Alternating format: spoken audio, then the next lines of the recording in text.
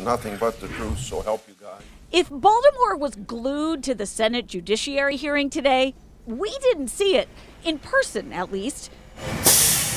In fact, after checking in up, down, and across this city, we found few folks deliberately tuning in to the testimony. It's not on my radar. I have no idea that it's even happening.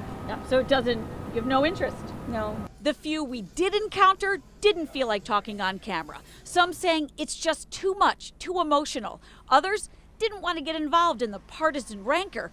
Points also cited today as turnoffs. I'm not really a politics person. I just feel like the world's going to do what it's going to do anyway, so. Maybe so, but there were some who wanted to watch it happen from the front row.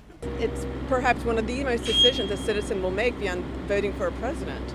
I mean, everybody should be interested in this. This can affect everybody, no matter what your sort of partisan leanings are. Political analyst, UB's Roger Hartley, says this is a big deal. This is the Supreme Court of the United States. If he is confirmed, he's only in his early 50s. He will be on the court for about 20 years.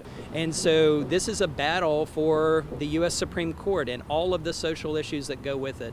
I'm Kate Amara, WBAL-TV 11 News.